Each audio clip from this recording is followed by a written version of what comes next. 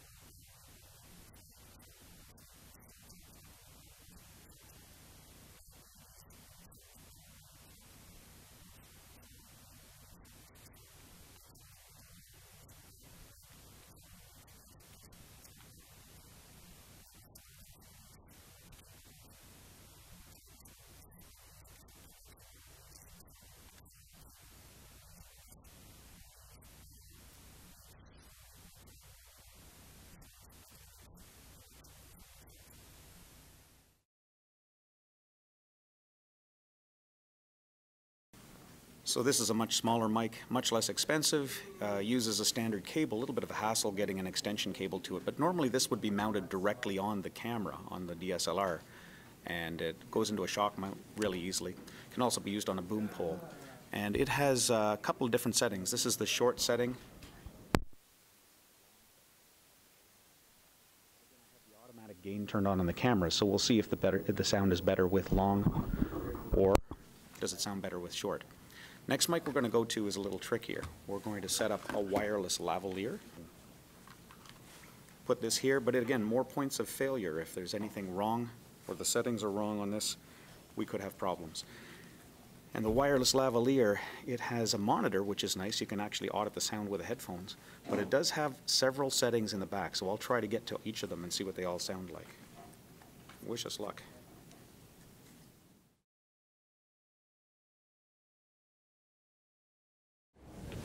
So this is the wireless lavalier. What's nice is it travels with me. As long as nothing knocks into this, it's going to sound okay.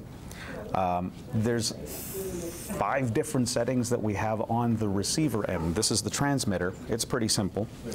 The problem with the transmitter is it occasionally can go into a mute mode. Mute mode is obviously going to be an issue, so you got to know the difference between red and green on the transmitter. But on the receiver, there are, let's see, the setting it's in right now is -20 decibels and on one switch, and it can be changed to -10 or 0. And on the other switch, it's either mono or it's balanced. Right now you're listening to mono, -20, but let me change these settings and see what it sounds like. And I can be off camera as I do this, because it travels with me.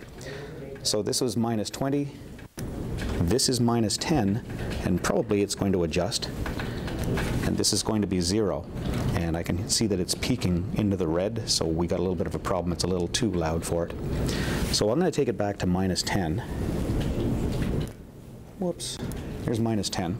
That seemed to be a good setting for it. But right now it's on mono, which is a switch on the left, and it's all the way set to the left. If I take it to balanced,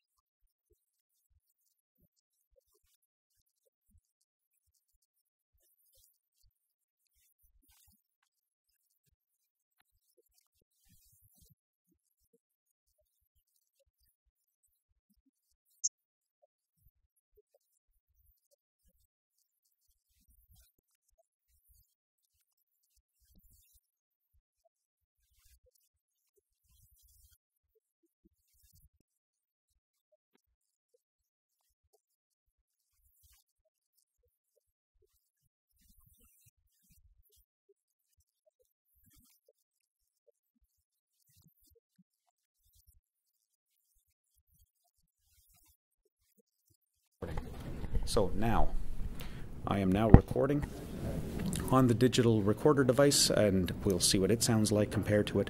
I can't see what the levels are looking like right now, so this needs an operator that's going to monitor this and make sure it's doing it right. It looks a little goofy because it looks like you're aiming a gun or a phaser or something at somebody. But if you were collecting audio from, say, an environment, you wanted to get a little ambient sound in there, it might do a really good job. We'll see what it sounds like. So there's our whole set of our whole set of options. We had 1 on the camera mics, 2 on the stick mic, 3 on the Shure, 4 on the shotgun, Bear Dynamic, 5 was the stick mic, the Asden, 6 was the wireless lavalier, and 7 is the external device that can record.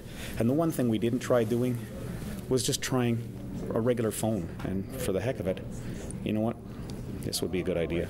Nice thing about this particular app, this is called Audio Recorder. I think it's just called Audio Recorder. Yeah, just called Audio Recorder for Android. What's lovely about it is I can record in stereo or I can record in mono. And I can set the quality to superior, and I know the recordings later can be shared using Wi-Fi, and they can be sent to a Google Drive, so it's really easy to collect it. So instead of using this device, I could try using this device, and I'll set it up to see what it sounds like too. So I am recording. Yeah, I'm recording now. With this, I want to know where the mic is. I believe I don't want to use the mic at the top. I want to use the mic at the bottom. Yeah. So just tapping this thing usually tells you where it's at.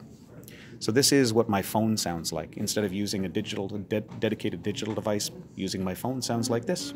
So now we have an 8th audio recording method. So I think I've tried everything I can inside the classroom. Let's see what the results sound like now. This is a longer video than I wanted it to be, but hopefully it's worth it.